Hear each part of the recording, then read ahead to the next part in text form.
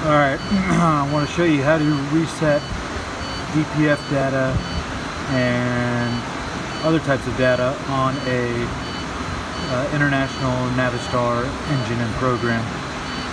So first thing you want to do is plug in and hook up to the truck by pressing that, which it'll connect, and you'll see all the truck information load up here.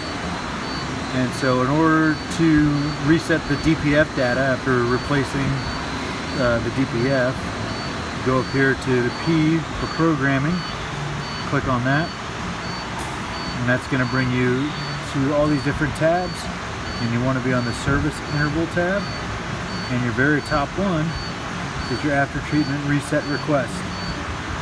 So you go over here where it says no reset, and you highlight it, you'll see a drop down box become available.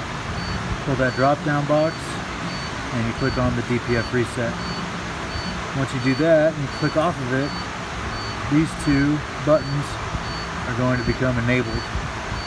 And so from there you do program engine.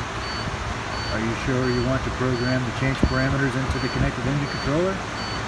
Absolutely. Engine parameters programmed successfully. Okay.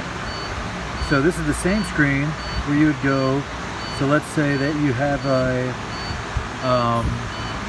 change engine oil light in your dash, and you've changed the oil, or it's not due, or whatever the problem may be. You see right here it says service interval reset request.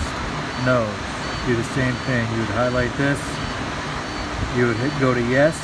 Click on yes and do the same thing we just did. We'll program the engine, and it'll reset that service engine oil lamp on. And you also have your change oil lamp activation time, change oil lamp always on, and different resets and stuff that you could do right here. All right.